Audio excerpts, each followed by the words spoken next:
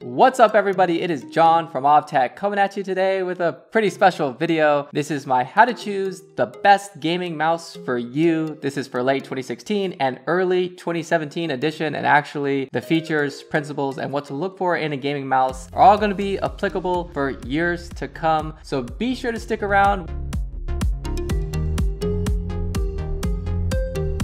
So at the end of the day, everyone's mouse needs are unique, hand sizes vary, preferences and game selection all varies. So ultimately you can't pick the wrong mouse if you like it. In other words, there are a lot of objective measurements in determining the best mouse, but subjectivity does come into play with how much emphasis you put on each metric. So for the purposes of this video, I've narrowed it down to the top 9 criteria, sort of a checklist and guide, so to speak, when choosing your gaming mouse. So if you get a check mark in each of these boxes of criteria, more than likely you're really gonna like your gaming mouse. So starting this video off, sensor and shape are so important. You can have that perfect mouse, but having a shabby sensor will just wreck the performance of your mouse. And if you're not comfortable with the shape of your mouse, you're not even gonna wanna play games. The whole point is to be one with the mouse, one with movement. So having a shape that you're not comfortable with is really gonna be a huge drawback and can cause a host of problems. So first off, let's take a brief look at the sensors that are most prevalent in the gaming mouse market right now. These are image correlation sensors that either use laser or LED to illuminate the surface, of which the sensors analyze thousands of images per second and compare those images to determine the direction and movement of your mouse. I think LED illumination was typically referred to as optical mice tend to fare better when on the right surface. While laser mice really excel on a large variety of surfaces, they can run into problems given the laser's sensitivity to the structure and fabric of the surface. The laser's wavelength and angle can overexamine the detail of the tracking surface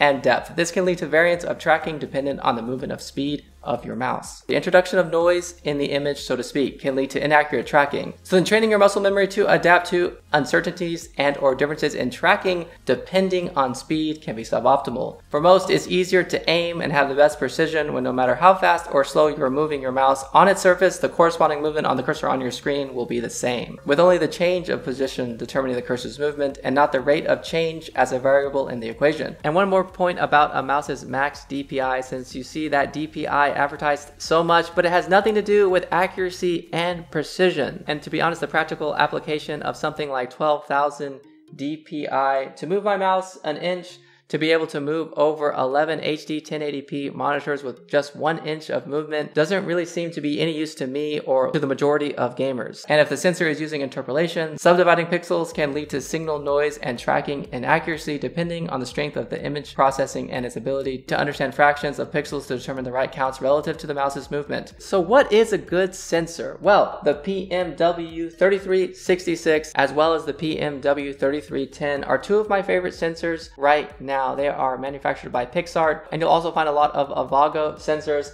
like the sensor in the Deathadder Chroma, the 3989, are really responsive and accurate, and you may find Pixart and Avago naming used interchangeably given that there was a cross-licensing deal years ago. But in short, you want to look for zero acceleration, smoothing, pixel rounding, as well as a well-reviewed and tested sensor. So about grip type and hand size. My hand's length comes in around 19 centimeters and the width, excluding the thumb of the palm, right around 9 centimeters. This comes in just slightly above average, so I think it's a great point of reference in this video to be able to compare my hand relative to the size of some popular mice that I have with me today. So starting off with 3 examples, I have a recent release from Logitech September 1st. This is the Logitech G403 Prodigy. This is the wireless version. It also comes in wired. So for fingertip grip and claw grip, this mouse is just a dream for the dimensions of my hand. There's just a little bit of extra space back there in claw grip or in fingertip grip. And I can also use palm grip if I would like, making it a very versatile mouse. But for something that fills my hand a little bit more than the G403 would be something like the Razer Deathadder Chroma, being that it has just that little bit more volume, just that little bit of extra oomph, so to speak, in the shape that make it fit like a glove for a palm grip. For my particular hand, that said, you can still use claw and fingertip grip, although it's not quite as comfortable, being that it really feels like the most natural way to grip this mouse is in palm grip. So for something a bit more nimble, we have here the Mionix Castor that's really great for claw and fingertip grip. And I do find my accuracy goes up with a little bit of a smaller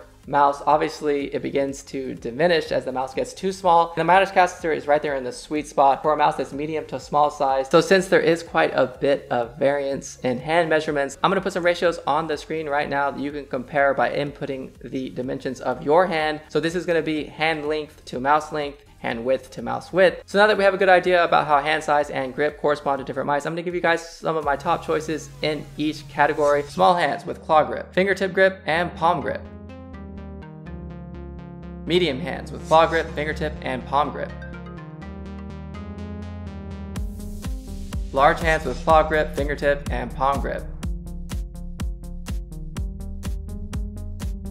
And as you can see with these mice, I'm listing the weight. So typically mice that are lighter is preferred for FPS gaming and MOBA gaming and low DPI gaming, being that you can move your mouse really quickly, really rapidly, being more lightweight, and also having a lighter weight mouse. It can reduce that hand fatigue, especially if you game for long sessions or work for really long hours at a time. So actually under 100 grams seems to be the trend right now, and what's really popular among esports athletes for FPS gaming, MOBA gaming, and myself included. I don't like it to be much over 100 grams. Also be sure to take note of how well your mouse glides, or if there's any resistance while you're swiping your mouse across that mouse pad. And a lot of times you can determine this by looking at the feet of the mouse. There's definitely a correlation with mice that have really large feet like the Mionix Castor. And also really important is the switch type, the micro switch, and the implementation of the switches. So most high-end gaming mice use Omron switches, giving it a light click with a fast reset, and are also highly consistent and rated to last for millions of clicks. Quanto switches are also popular. The click is a bit stiffer and the reset slightly slower than the former, but definitely gives a certain feel. TTT switches are what you find in most standard mice and may be used in non-essential buttons on a button-rich mouse that's also high-end. And it's also worth taking a look at shell separation like we have here in the G403 that I actually really like. On a lot of mice, you see a complete integration of the shell and the buttons, so integrated buttons, but like it is on the G403, I really like it. It makes those clicks feel really consistent. Also be sure to consider any extra features you want in your mouse. 5 or 6 buttons is typically the sweet spot, 6 buttons like we have here on the G403, but that depends on what you use your mouse most for. For example, MMORPG, you may like having extra buttons on the side for those macros, and if you do utilize having extra buttons, then obviously put a lot of emphasis on how many buttons you want on your mouse. And it's also important to examine the scroll wheel, usually 24 steps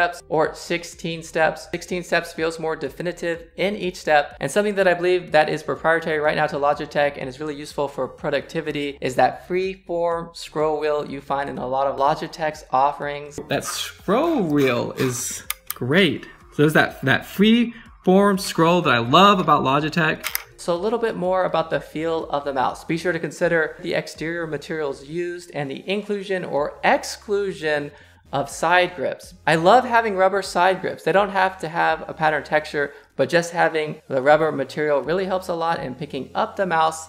And while some have rubber coating covering the entirety of the mouse, I prefer to have a plastic top shelf and then have dedicated grips on the side. It just feels really crisp to rest in your hand and is not as susceptible to fingerprints, so your mouse stays looking really fresh and snazzy. Also be sure to consider those aesthetic extras if you do love RGB lighting. And lastly, the wireless over wired debate. So almost always I'm going to side with wired. In the past, wireless just couldn't keep up with the low latencies of wired, and possible signal interference was just a no-go. But my like the G403 have actually converted me to the idea that if done correctly, wireless can compete with wired, both in terms of click and sensor latency. The scientific test and methodology Logitech has with these mice look pretty sound, but more important to me than that is how it feels using it for myself. And yeah, wireless G403 feels indistinguishable in terms of latency to the wired version. Power consumption is low at a 1000 Hz polling rate, meaning the mouse communicates with your PC 1000 times per second. Under Logitech software has the power consumption at just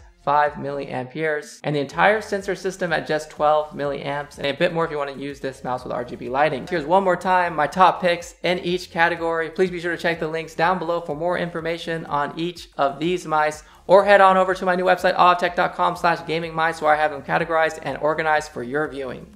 Peace out, guys.